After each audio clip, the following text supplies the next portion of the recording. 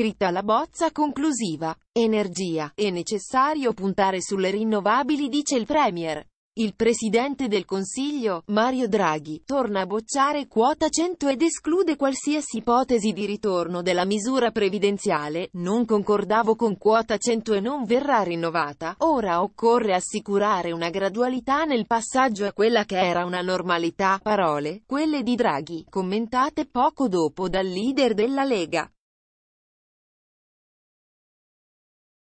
Matteo Salvini, stiamo lavorando per tutelare il diritto al lavoro e alla pensione, ci lavoro io direttamente con il presidente Draghi, l'importante è non tornare alla legge Fornero. Nel corso della conferenza stampa seguita al complesso vertice UE, il Premier ha confermato il rispetto dei tempi sul PNRR, non abbiamo nessun ritardo, è in arrivo un decreto che dovrebbe rimuovere alcuni degli impedimenti che ci sono, sul tema dell'energia nel lungo periodo e sulla strategia delle rinnovabili che bisogna puntare. È difficile però rinunciare al gas immediatamente per molti paesi, ha affermato.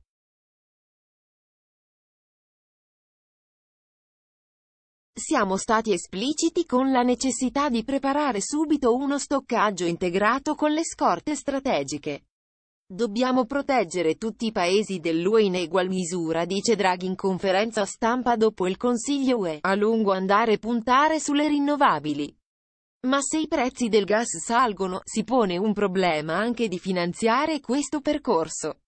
Ed è difficile rinunciare al gas immediatamente per molti paesi. Il caro prezzi dell'energia mostra la necessità di avere una strategia che punta all'autonomia strategica dell'Unione ed è su questo che la Commissione comincerà a lavorare, precisa Draghi.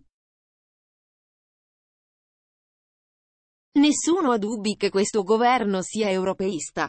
Abbiamo detto sin dall'inizio che chi fa parte del governo deve rispettare il diritto dell'Unione e considerare l'euro un grande successo. Lo ha detto il Premier Mario Draghi rispondendo a Bruxelles a chi gli chiedeva della posizione della Lega in merito al nodo della Polonia. Ad ogni modo nessuno me l'ha chiesto, ha aggiunto il Presidente del Consiglio.